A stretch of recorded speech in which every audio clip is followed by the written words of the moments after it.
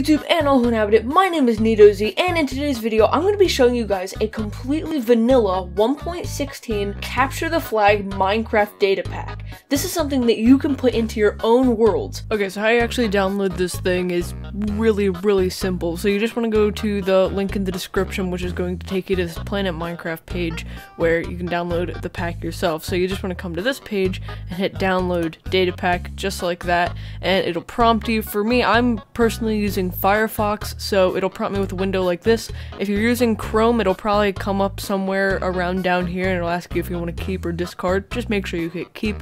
And if you're using Internet Explorer, well, the simple and blatant truth is that you really shouldn't be using Internet Explorer.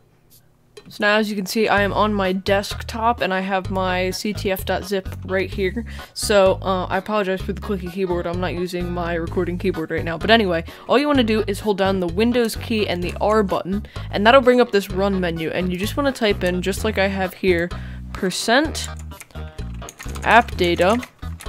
And then %, just like that. You want to type it in just like that, hit OK, and then this is going to bring up all your program files. But we're looking for the .minecraft folder, which will either be at the very top or the very bottom. So you're going to double click on .minecraft, then you want to go to saves, and then this will show you every single one of your worlds. So let's say I wanted to install it in this CTF world that I have right here. Well, I would simply go to data packs, that folder right there, and then I would want to drag my ctf.zip into there, but we're not done quite yet.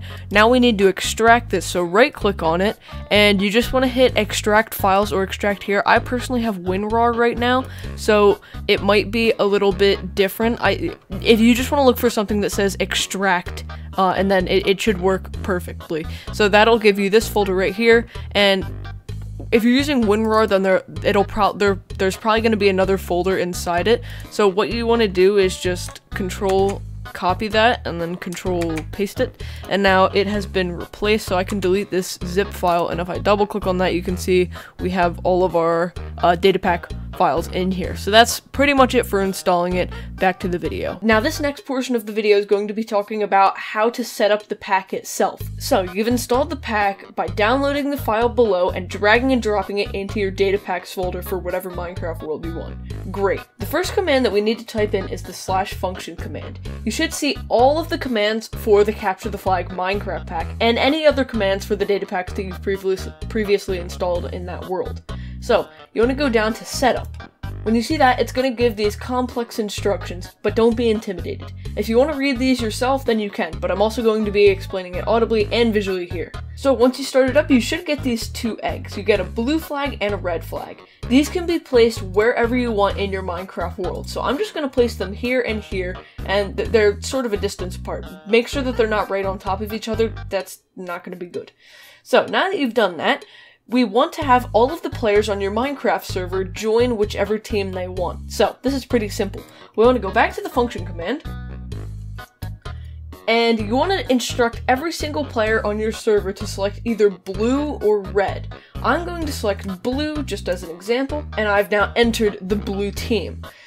So let's say you're the only server operator on the server that you're playing on. Well, that's a problem because your friends can't really join a team if they don't have permission to type in the command. So all we want to do is type in /execute, then as, and then the person that you're running it for. So I'm just going to type in my own name. Instead of NeitoZ, you would type in your friend's name. I'm going to type in run, and then I'm going to type in that same function command, except you want to select whichever team you want said friend to be on. So I would either select blue or red.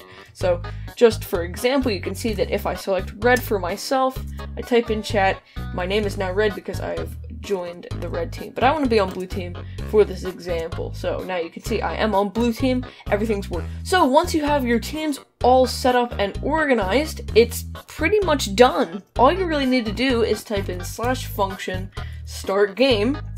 Your friends will be teleported to their individual flags, and you'll get kitted out with some armor, a sword, and a bow. Pretty cool stuff.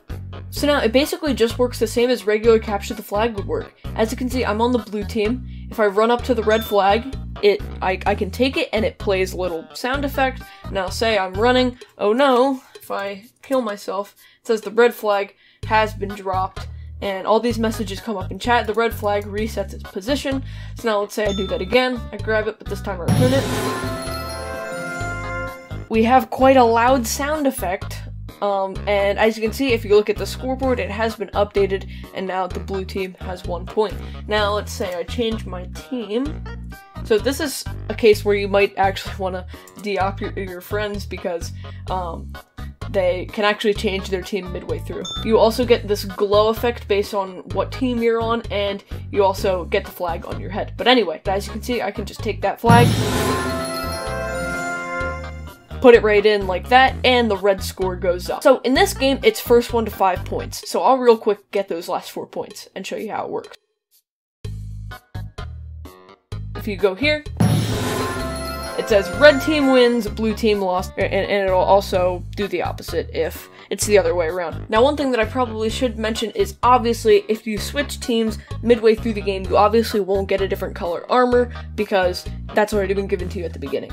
And that's pretty much it for how to play. Now, remember, you can always go and click the link in the description to download this pack. Now, if you do download this for your own Minecraft world, I would definitely encourage you to join my Discord server. There you can report any bugs that you may have, or just find some people to play with. So yeah, that's a pretty fun thing to do. Also, it really helps support me a lot, and it'll really just be a great place for you guys who are fans of me to just be able to interact with each other.